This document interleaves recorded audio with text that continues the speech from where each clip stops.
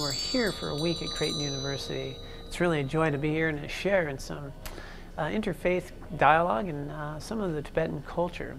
In that room, on a 4-foot table, the monks will be creating a Sand Mandala.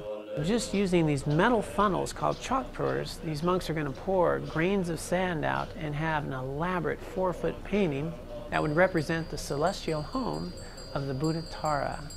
And within our tradition, it's a way to bring and receive blessings. But on an academic level, it's one way to share an ancient culture. So this beautiful work of art will manifest here over 4 days. The monks will set their intention and focus and be a wonderful example of art in an ephemeral form.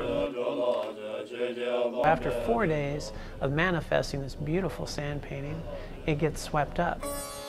The rest of the sand will be placed in the river so that it goes into the water and then goes out to the whole of the area, blessing the whole environment. So this mandala serves a higher purpose. The other lesson is, of course, impermanence, because this will look different pretty soon. It reminds us that nothing is forever, nothing is permanent. This day is never coming again.